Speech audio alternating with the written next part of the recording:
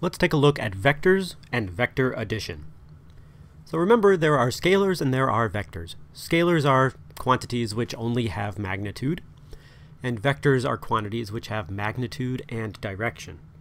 So we've seen a number of vectors already. Vectors include displacement, velocity, acceleration, force, and we'll see other vectors later on like momentum, electric field, magnetic field. We're going to start representing vectors as arrows. And the reason for this is that with an arrow, you can represent the magnitude of the vector by its length. So the length of the arrow will represent the magnitude. The direction of the arrow will represent the direction of the vector. Simple as that. So let's take a look at a little example. Let's say I have an object and it experiences two forces, 5 newtons to the right and 7 newtons to the left. And let's call those F1 and F2. So let's say I want to add together F1 and F2. Normally when I ask someone to add the two vectors together, there's two responses that I hear. One is that the sum of F1 and F2 is 12 newtons, and one is that it's 2 newtons. Well, the correct answer comes from thinking about these as vectors. If we think about these as vectors, F1 is to the right, F2 is to the left. So when we've looked at vectors in the past, we take into account their direction by thinking about things as positive or negative. So let's choose a direction to be positive. Let's choose right to be positive and left to be negative. If we do that, then F1 plus F2 is equal to plus 5 newtons plus negative 7 newtons.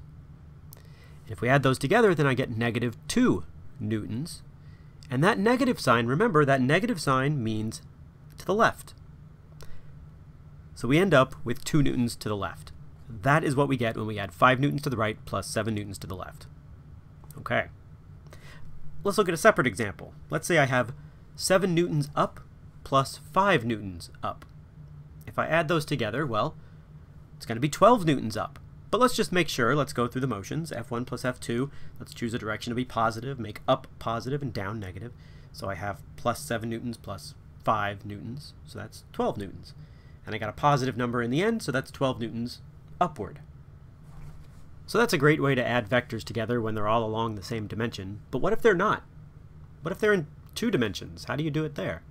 Well, before we get to that, let's take a look at vectors just from a graphical perspective rather than an algebraic perspective.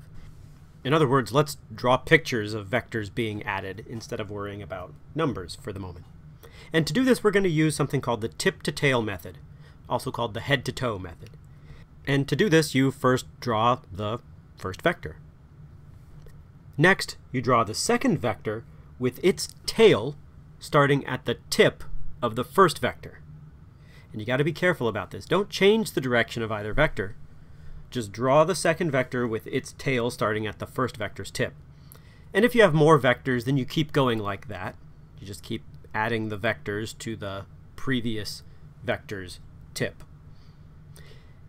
And once you've done that, the total vector, the sum, which is also called the resultant vector, goes from the very start of your chain of vectors to the very end of your chain of vectors. In other words, it goes from the first tail to the last tip.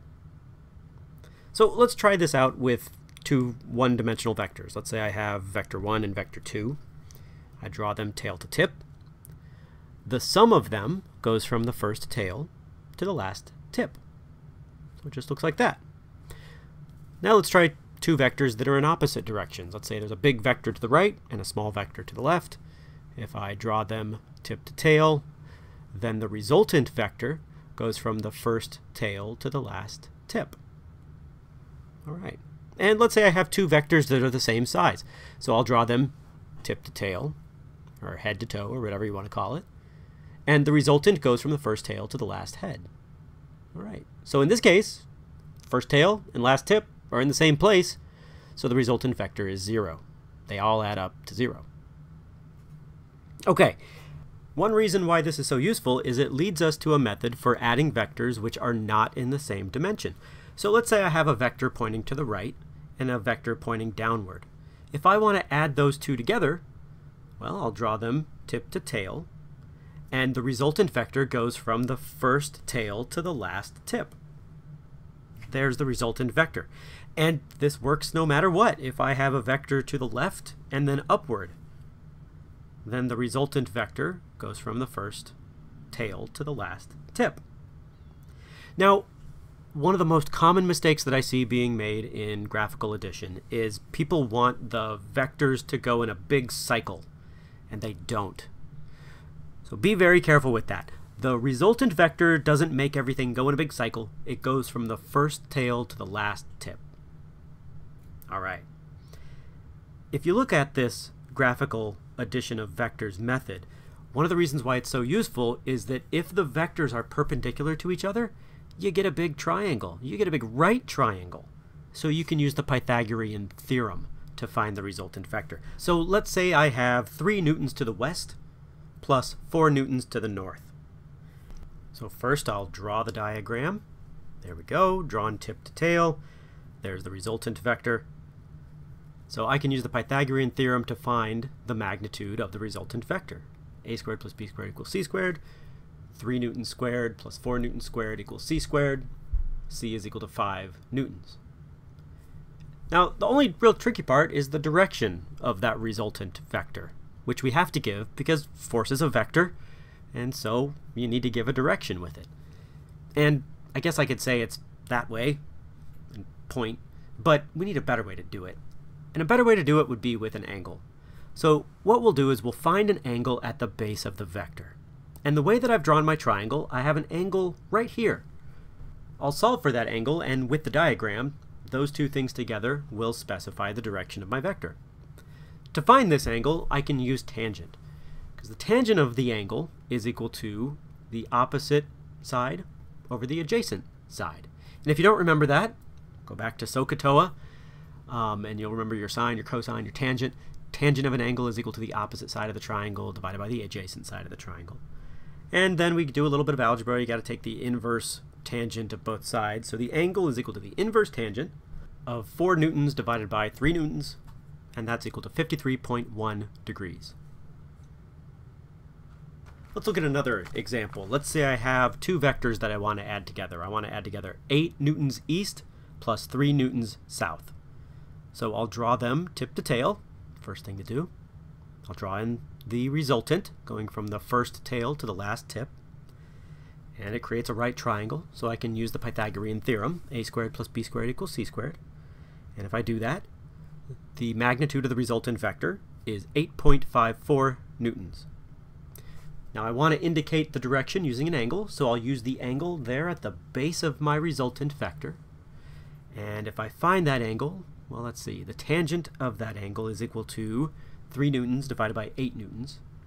So if I solve for theta, theta is equal to the inverse tangent of 3 newtons divided by 8 newtons, which is equal to 20.6 degrees. Now, as a last example, let's look at a situation where you add 4 vectors together. Let's say you have 10 newtons up plus 16 newtons down plus 20 newtons to the left plus 12 newtons to the right. So that seems a little daunting. If you were to draw all that together, that's a lot of arrows. One way to make it easier on yourself is you can add all of the up and down vectors first, and then all of the left and right vectors, and then combine those two. So I'll show you what I mean. First, let's add together the 10 newtons up plus 16 newtons down.